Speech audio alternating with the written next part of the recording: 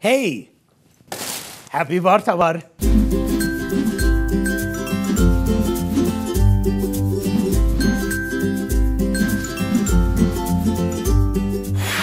Vardavar, one of the 5 major feast days of the church. Actually, you walk into the church, you think you're going to be safe from everything, and then what do? They douse you with water. If you're out on the street, you're not safe because they may get you with water. In fact, it's become a very popular and fun custom among Armenians. But the actual feast in the Armenian church, one of the 5 major feasts, is called Ayla or and has to do with the transfiguration of Jesus Christ. What? So why do we douse each other with water? Well, think about it for a moment. Let's look at the feast itself. We find the story in the Synoptic Gospels. In fact, we see that Jesus goes away to Mount Tabor with 3 of his disciples, and there he was transfigured. He radiates the light. In other words, there is an opportunity for people to see the divine presence. He transfigures himself, and there 2 other individuals, one Moses and one Elijah, stand with him. And the 3 disciples are able to see the transfigured Lord among the 2 figures of history, Moses, Elijah. And right then, the voice of God says, "This is my beloved son. Listen to him." Now, what's so significant about this story?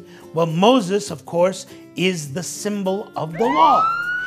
Elijah is the symbol of the prophets. Between the law and the prophets stands Jesus Christ as the fulfillment of the law and the prophets. In fact, every Sunday during the Holy Vardavar, the priest descends from the altar and says, "Gadarumun orinatsin yev markareitz, tu es Christos Astvad pergichmer." You are the fulfillment of the law and the prophets. Transfiguration is the feast where we focus in that Jesus is the completed, the fulfillment of all the laws and the prophets, and he transfigures, he shows the divine presence to his disciples and an opportunity for us. So why the water? Well, in the olden days, we had a feast that was dedicated to the goddess Astrid. And people would walk around and they'd douse each other with water. It was a ritual bath. And there were certain traditions associated with the feast and the water. So when St. Gregory the Illuminator came to Armenia and there was a conversion, not everybody converted right away. So St. Gregory took many of the pagan feasts and adopted them along with the Christian feast so that people can understand the Christian in terms that they understood. Much like you, when you read you read the Bible in terms that you understand, not in terms that are foreign to you. St. Gregory did the same thing, wanted the Armenians to understand and accept these stories. So what do we do on Vardavar? We take water and we douse one another. We spray one another. In fact, if you go into church, you'll find that many of the priests will sprinkle water on people. It's an opportunity for us to think about the cleansing. It's an opportunity for us to think about the transfiguration.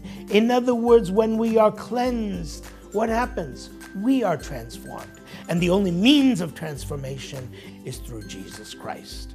Christ in our midst, we are transformed. When I go to church on Vardavar, I look forward to that dousing of water. I look forward to all that water coming on me. Why? Because it's a reminder, first, of our baptism.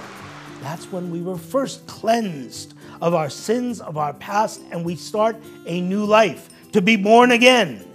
And second, it's a reminder that we always need to be transformed. In Christ, we always need to be born again. That is, to be able to take our past, to put it one side. And guess what? You have that opportunity every Sunday through the Holy Eucharist. But especially on Vardavar, on this feast, you have an opportunity to be reminded, well, with water. And so take advantage of it and greet one another by saying, "Happy Vardavar," but don't miss the most important part, that Jesus is the transfigured Lord. In other words, through Jesus, we have an opportunity to begin again, to see that brightness, to see the light. And in that, we have an opportunity for us to be transformed into a good light. So go to church and be prepared. I will.